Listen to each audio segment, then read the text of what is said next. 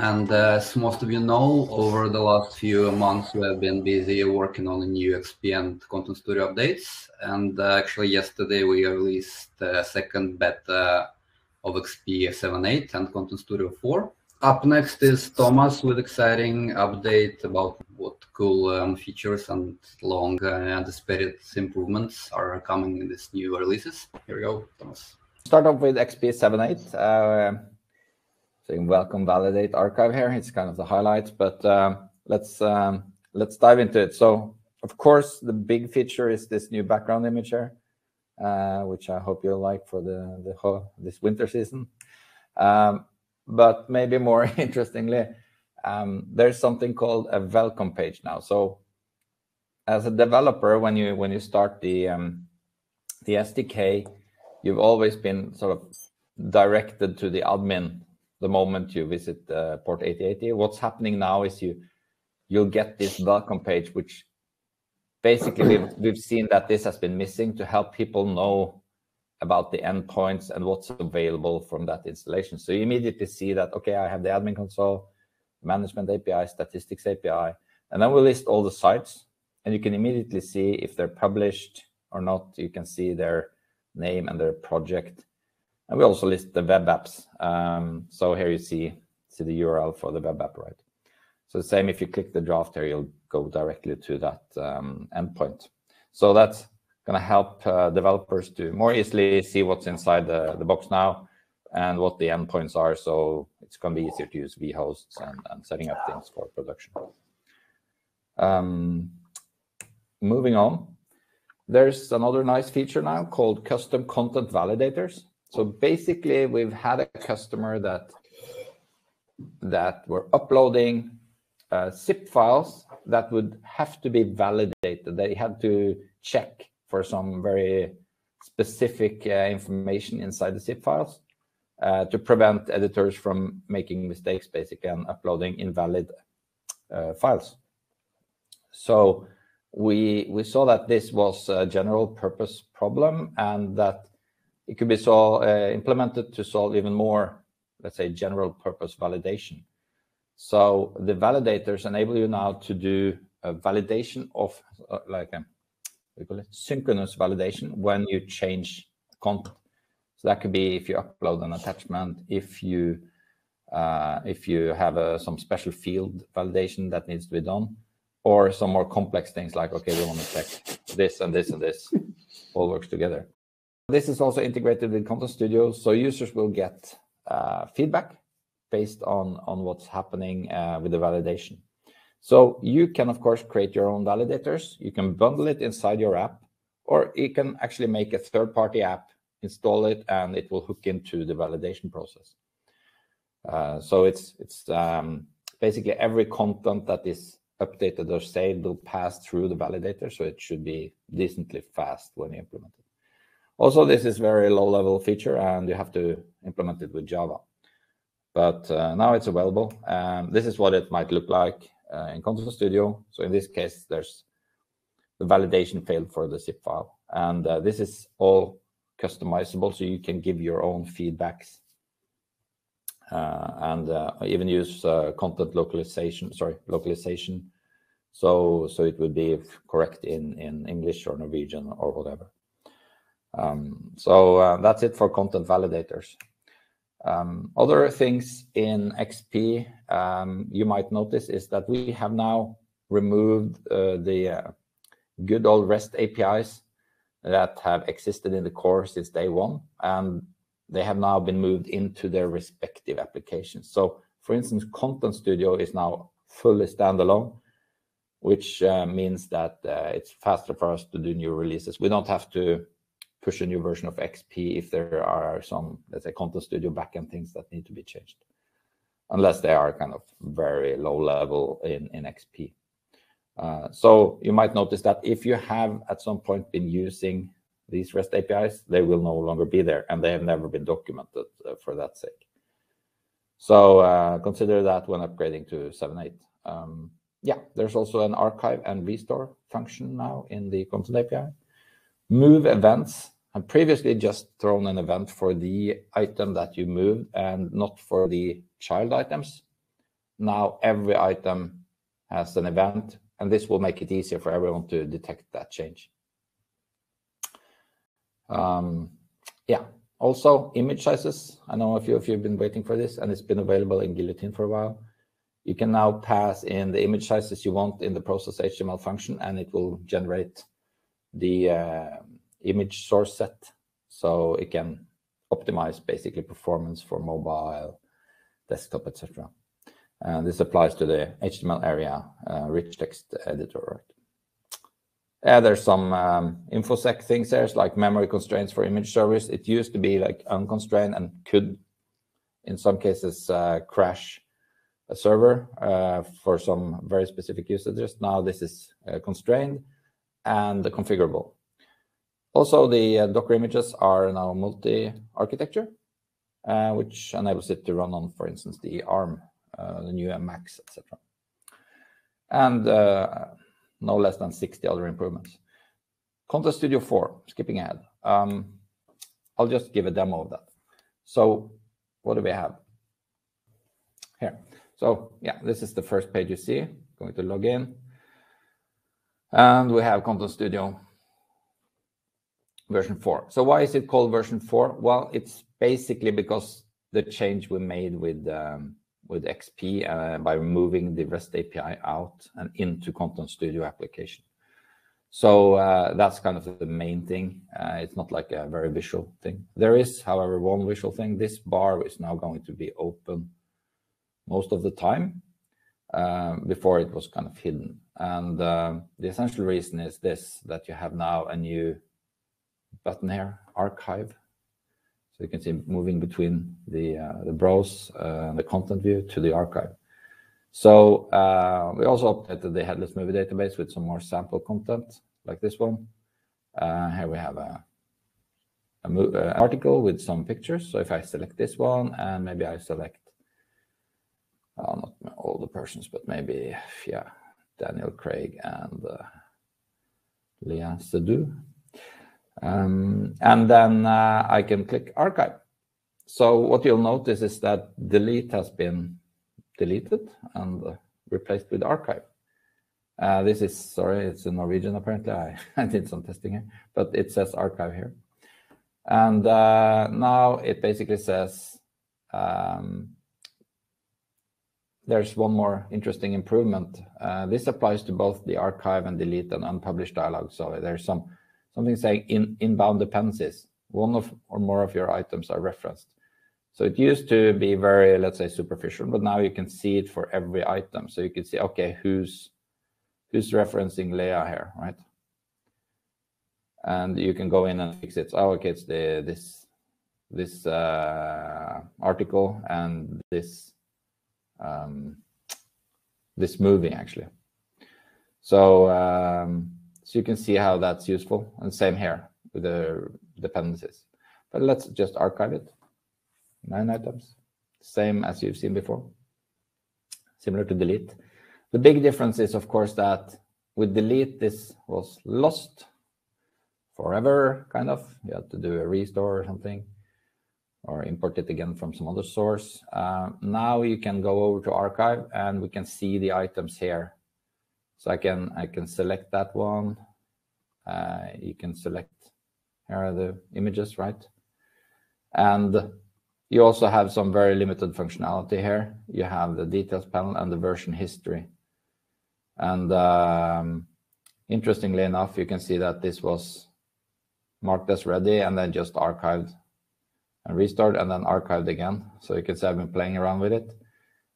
Maybe also interesting, let's try to go here and publish everything. Publish. Oh yeah, in progress. Exclude. Publish now. Okay, there we are. So everything's live. Let's try to archive something else, like the Bukowskis and Brad Pitt here. Archive. 4 elements. Going to the archive, you can see I'm sort of increasingly have new stuff here. And looking at Brad Pitt, you can see from the history, it was marked as ready, published, then unpublished and archived. So when I archive it, first unpublishes it and then archives it. So you get this full revision control of what's happened with this item, and when it was live and when it was not live, etc. So this is very useful in terms of being able to audit your information. And also, this says preview not available, and we're working on a generic preview. So any item will be able to preview even if it doesn't have a rendering. So that's going to be useful also for headless modes in the future. So so that will also help us doing a nicer diff between versions of an item. All right. So of course you might wonder now what I've archived stuff. If I select, okay, maybe I can select everything. Restore 13 items. Confirm. Of course. So it's still a beta, but let's see what happened there. We can see that we now got this stuff restored. So Leah got back here. Daniel got back here. The articles have been returned. You can see they're saying moved as the state here. But the thing is that the archive restore feature will try to restore stuff back into where it originally came from, if it's possible. If not, it will place it on the root. So in this case, you can see it knew the articles folder was there, so it just restarted back into that one. So, and of course, then you can publish stuff again, right? And we're back online with the items. Didn't lose them. All right. I think that's it for the archive restore. Other improvements, yeah. Delete dialog, mention it. Improvements, some UI improvements to the selector dropdowns. It's going to show you more than 4 items now. So it's going to be easier to select things. The image component has been deprecated, which means that when you're working with the page builder, it's not going to show unless you turn on a flag. And of course, if you have used it, it's still going to work. Also, you can turn off content path transliteration. This is when you're going to type in some funky name in the display name field. It's going to generate the URL path. And today it's automatically trying to make it look nice with English characters. So if you disable this now, it's gonna show the it's gonna be simpler though. Spell checking. Yeah, this is basically so that the spell checkers will play more nicely with text line and text area. And then there's 50 more bug fixes and improvements.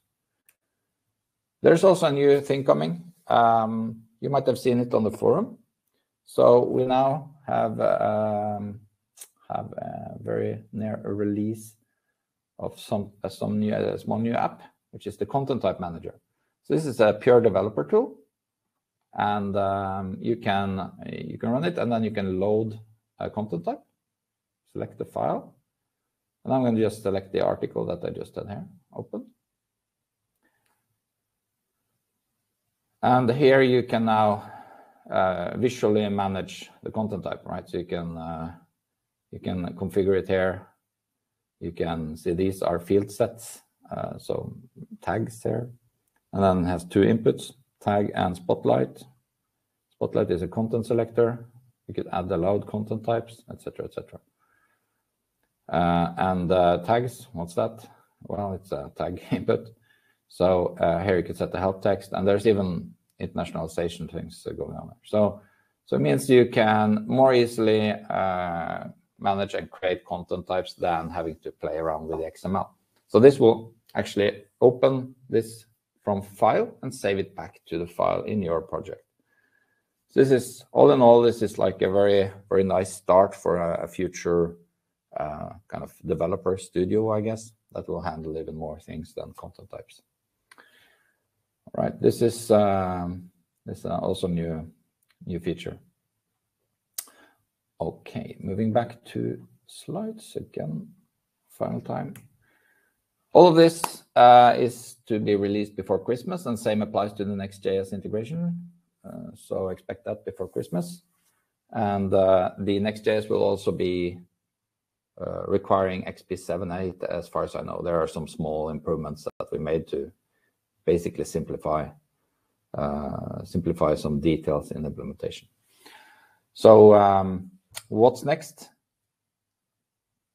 Enonic Cloud, as you know, it's been live for a while, and we've been incrementally adding new features and improving the cloud. So for instance, you can sign up right now, get 10 days for free. If you haven't done it, give it a go. One of the things we're kind of proud of is how we're working to get the staging between code and testing and QA going in the cloud platform, so to say. So here you can see how I created a production environment and a QA and a test environment, and they're all kind of linked together. So as we move forward, this will be more and more integrated with everything in the cloud. So you'll have a simpler life altogether to manage, stage, test, and deploy new functionality, basically. So spinning up a new environment is just clicking create here now and choosing the parent environment if you have one, and then go, and it's going to spin up in a minute or two. So it's really coming together, and we'll be releasing a new version that's going to support regions. Like if you want to run it in the US region, you'll be able to do that really soon. So just keep watching, and you'll see things coming along very nicely. Explorer, for those of you that haven't sort of seen this, we have been working for a long time on a kind of a search platform, and we've had the version 1 live for a while. It's been working, obviously, but it's been kind of limited, and we've been working to make it more user-friendly, simpler, and not to mention have a GraphQL APIs for just about everything. Also, there's a REST API to ingest now, so you don't have to write your own collector apps, as we call them. So you can do this in 2 ways now. You can just send data into Explorer or from an API via an API, or you can write your own XP apps that will go out, fetch the data, and put them into Explorer. So lots of new cool stuff coming here. We're looking forward to demoing this. Also, Content Studio, we're working hard to add sort of the features people are looking for. On top of our list now is workflow and collaboration, improved scheduled publishing, so we can also publish or schedule changed items. Then custom input types, been on the backlog for a while now. It's starting to grow nearer, and then rich text editor improvements, moving to a more like a block editor visual approach for that one. So it's going to be just a better experience for everyone. Also, finally, the XP Core. What are we working on? Next up is grid. So you'll be seeing grid memory capabilities. Means you can store state across the entire cluster and use that to speed up or to enable fancy functionality that would be possible without grid. So of course we are going to use that ourselves in the Content Studio to do some cool stuff. Graal, for everyone that's not aware of what that is, it's the next generation JavaScript engine, so to say, but it's also more. There's the Graal.js, which is the JavaScript engine, and then there's the Graal VM, which is essentially the Java VM compiled via a Java compiler. So it's normally been C or C++, but now it's compiled with Java. So it's like the next generation of VM. And just to brag, we now have a working and running version using the Graal.js and the Graal VM. So this looks promising for the future, and this is obviously an XP8 feature when that's going to be ready. Also, permissions are on top of the line. So we're going to do some improvements and simplifications and add more flexibility, with an even easier way of using things in terms of permissions.